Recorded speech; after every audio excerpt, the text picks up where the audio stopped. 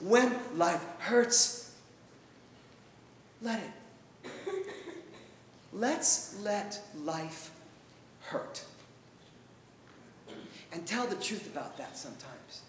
And here's how you do that. You bow your head and you say yes. My friend Jennifer was dying of AIDS at the age of 27. A nice Jewish girl from Westchester, New York, dying of AIDS, a virus she got from her boyfriend at a school in upstate New York when she was in college, and she was dying alone. I went to say goodnight to her way past visiting hours. The nurses knew me, so they let me in at 10 or 11 o'clock at night. I didn't know this would be the night she would die. I only knew that I was saying goodnight to her. And I went to her side of the bed where her face was turned. And she looked at me, and I looked at her, and she caught my gaze, and she realized she was no longer alone in the room.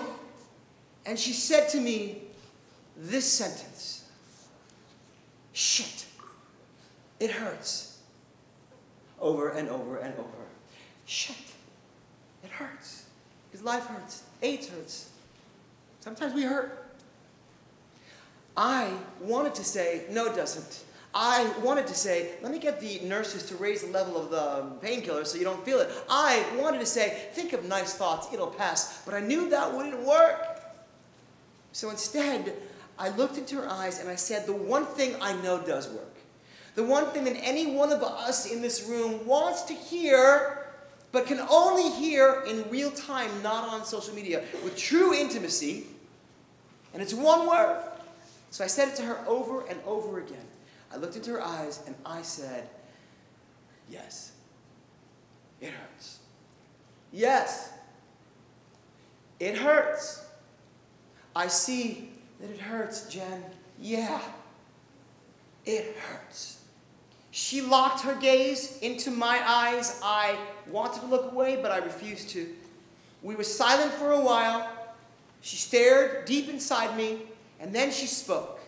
And she said, "It stopped hurting. It stopped hurting." I didn't take the pain away. I didn't heal her. She died a few hours later, alone. What I did was give her permission to have her pain. And I did it by saying yes. And I did it by giving her my eyes. And I did it by being in her presence. True intimacy is learning about yourself in the presence of another person. Staying up all night and telling your secrets is simply staying up all night and telling your secrets. Talking to somebody on social media is connection and communication, and it's awesome.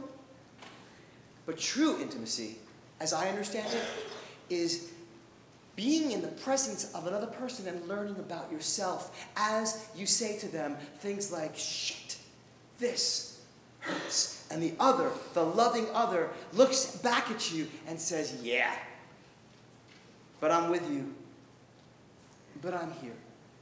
And it's why I started tonight's talk with the request, the final request, which was this: be with me.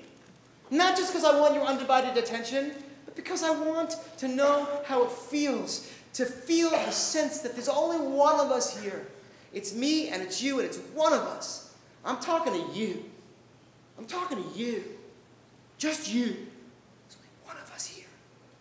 So be with me. That's what heals. That's what's true. And you know what? It's awkward. It's standing in an elevator with a stranger. It's waiting at a bus stop with a stranger. It's looking into the eyes of a friend who's dying of AIDS and not knowing what to say. Awkwardness. It only happens in real time. It's true intimacy. It leads to intimacy. And intimacy leads to truth. And truth leads to healing. And healing is what we seek.